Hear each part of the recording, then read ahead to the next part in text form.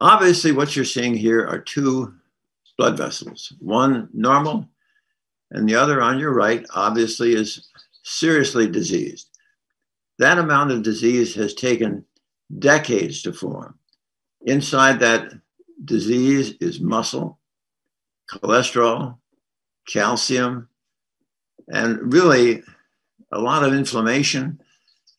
And you're probably saying, you know, when that small opening finally closes, there's going to be a heart attack. Well, interestingly enough, probably not.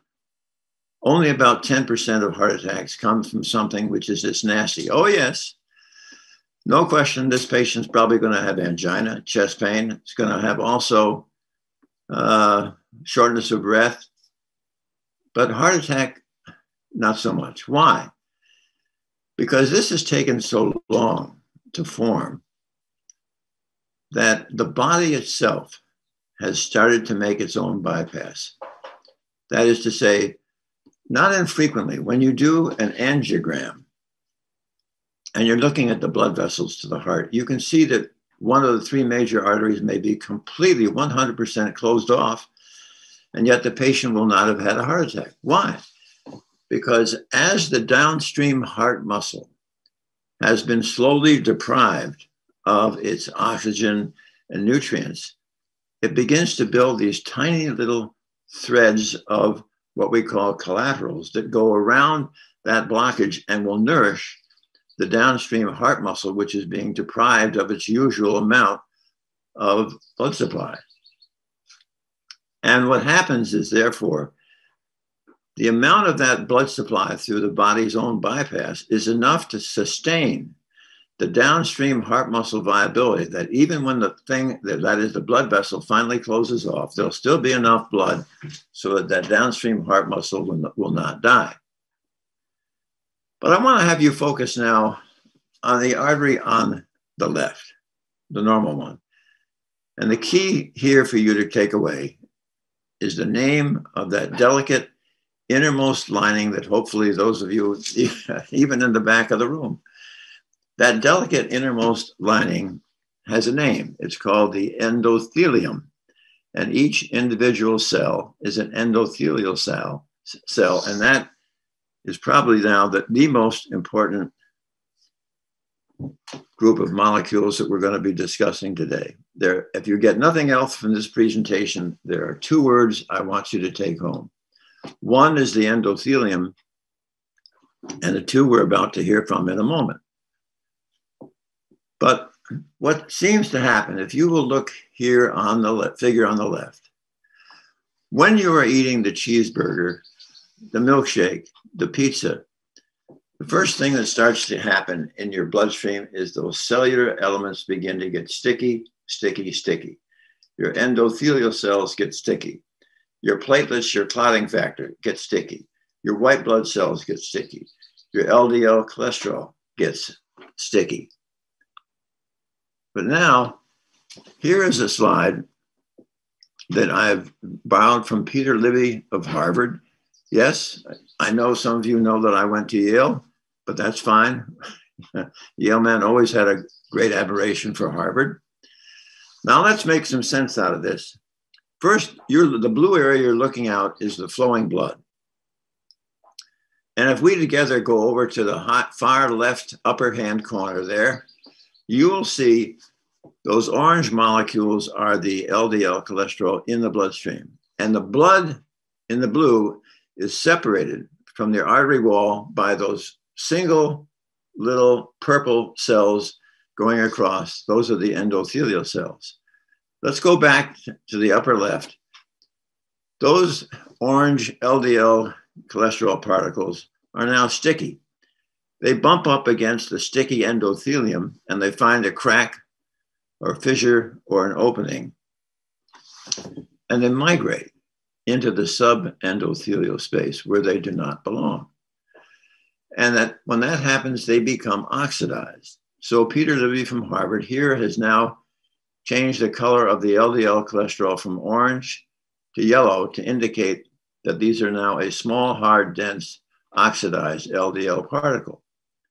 And inasmuch as the subendothelial space does not like this, it calls upon the SWAT team, which are usually our white blood cells, but Peter Libby from Harvard has painted them here blue in honor of Yale, and we like that. But let's follow that.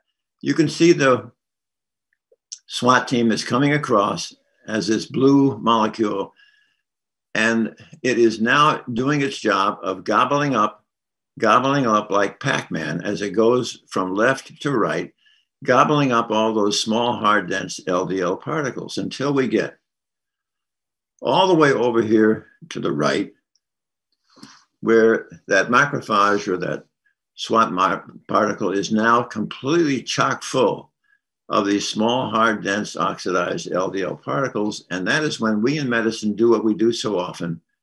We change the name. It is now called the foam cell. And the foam cell is truly the Darth Vader of this sequence of events. Why? Because the foam cell manufactures these nasty, nasty substances we call metalloproteinases, such as stromelicin, elastase, collagenase, myeloperoxidase. What do they do that's so bad? The metalloproteinases progressively will erode. Let's look at the figure on the left here. You can see the cap over this plaque, especially at its upper portion. It has been eroded and it's gotten thinner and thinner and thinner, so that now the sheer force of rushing blood over that thinned out cap tears it. And this is an absolute seminal moment. You have now ruptured your plaque. Once you have ruptured your plaque, this allows the material inside the plaque to extravasate, or ooze out, if you will, into the flowing blood. Whereupon we can now go to figure number B in the middle, because that extravasation of plaque content has activated our clotting factors like platelets. And you can see in the middle figure, a clot begins to form. Now the clot is in and of itself self-propagating.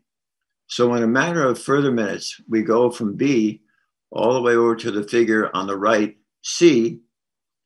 And now look, the clot is completely blocking all the artery. Suddenly, with no time for collaterals to develop, all the downstream heart muscle is immediately deprived of all its blood supply with oxygen and nutrients. It starts to die. And that, ladies and gentlemen, is 90% of how heart attacks form.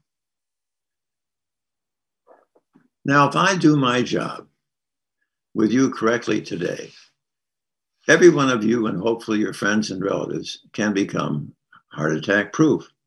All right. How are you going to do that? Well, we're not going to do it with another drug or a pill. We're not going to do it with a stent or a bypass. But we are going to do it by changing your biochemistry. How are we going to change your biochemistry? By whole food, plant-based nutrition. When that happens and we change your biochemistry, this entire sequence of events that I've just described for you will be eliminated. You will not have your cellular elements in your bloodstream get sticky when you're eating plant-based food. You will not have a migration of your LDL cholesterol into the subendothelial space. You will not have the arrival of the SWAT team. You will not have the development of the foam cell. And if there is no foam cell, then you're not going to be shrinking the cap over your plaque. And if the cap over your plaque does not weaken and it becomes stronger and it cannot rupture, if you cannot rupture the cap over your plaque, you have made yourself heart attack proof. How long should that take? We think about 3 weeks, and I'll try to show you how that's arrived at. Now, forget the x-ray on this slide, but I want you to focus on what the artist has drawn here, was an artery where it's half filled with plaque, and the other half is open. And you can see in the open half, the innermost lining of those pronounced cells, those white cells, that's the endothelial cell. Now, the endothelial cell has an interesting history. Up until 1980, we in medicine used to think of the endothelial cell as nothing more than sort of a cute red brick that was lining these wonderful vascular pipes of ours, covering, believe it or not, covering about 8 tennis courts if you spread them all out thin, or 60,000 miles. Pretty important structure. But that idea that it was just sort of a red brick lining our pipes stopped in 1980, when at this point, Dr. Furchtgott, working in Brooklyn, was taking the largest blood vessel from a rodent, the aorta. And he would do this sort of elliptical spiral staircase cut on it right through the endothelium, immersed it in saline, and it would constrict. But one day, Dr. Furchtgott did not do the cut on the aorta, no injury to the endothelium, and immersed it, and it would dilate. Did it again with another, dilate. So now suddenly, the race was on globally. What was the EDRF that Dr. Furchtgott had discovered? Endothelial derived relaxation factor. Kind of rolls right off your tongue.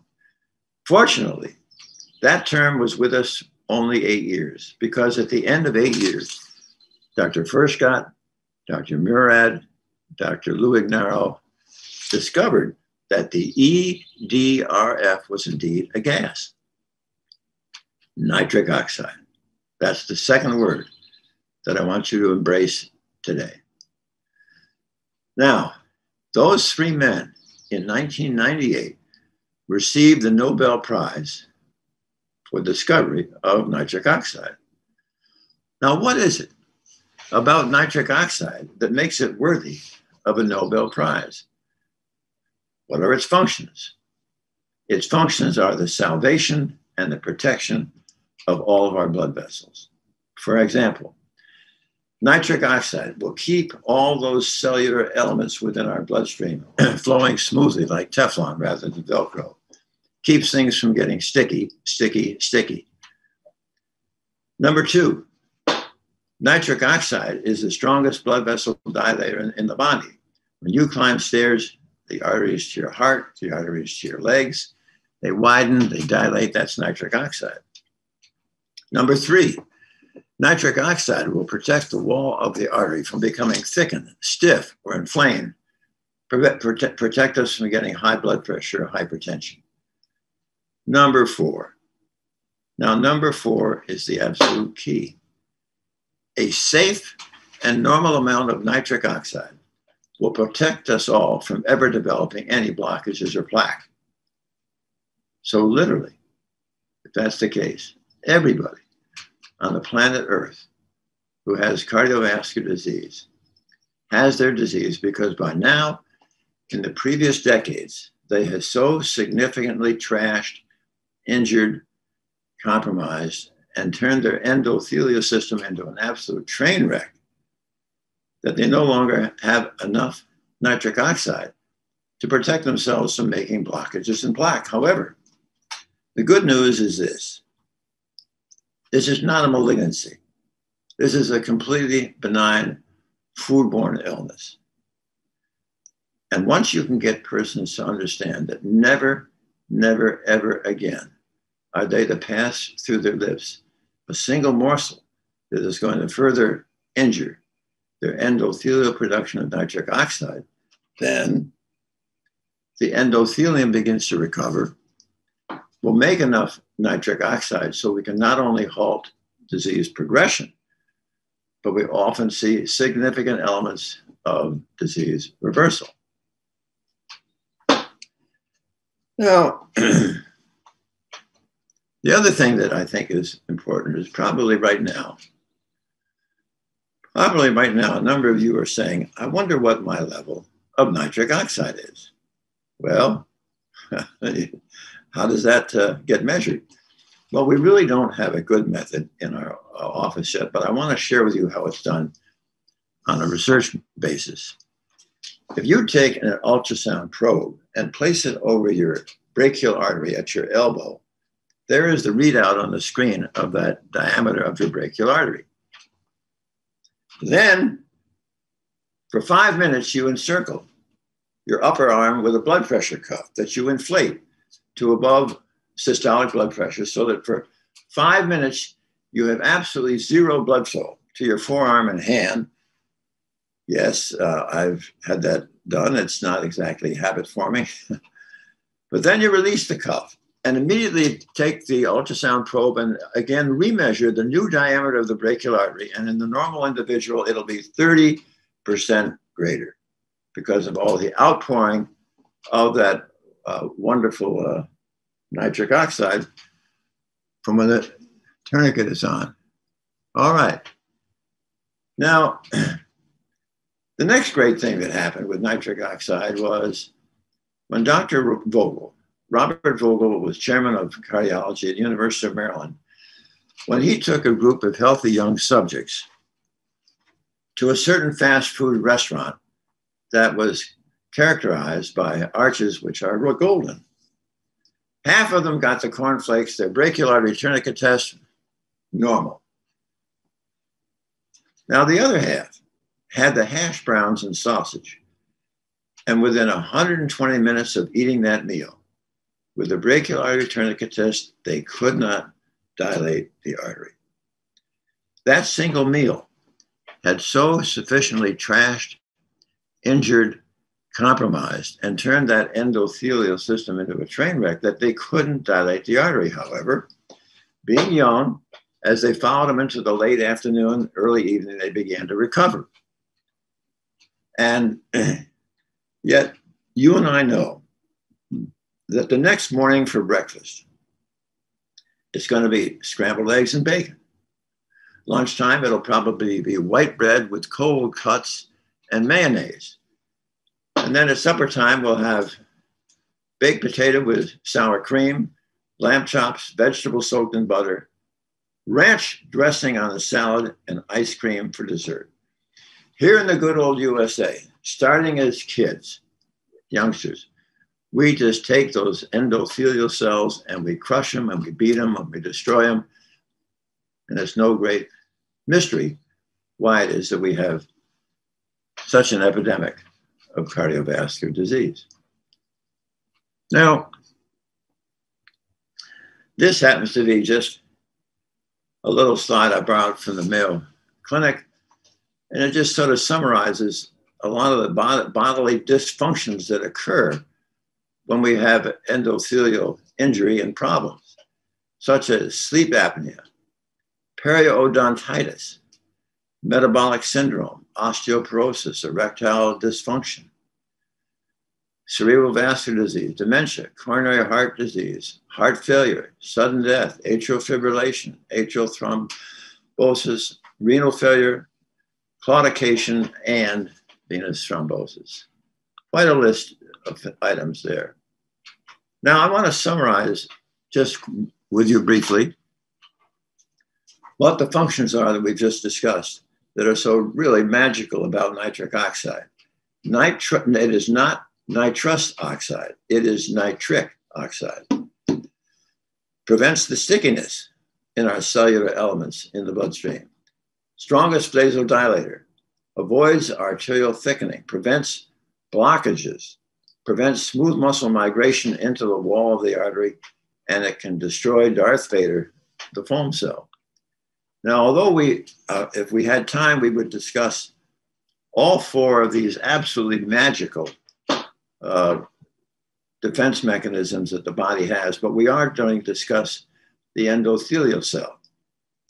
But I want you to know that the other three, the endothelial progenitor cell, the HDL cholesterol, and the dimethyl arginine dimethyl aminohydrolase, all of those, all four are going to be absolutely optimized when you are eating whole food, plant-based nutrition.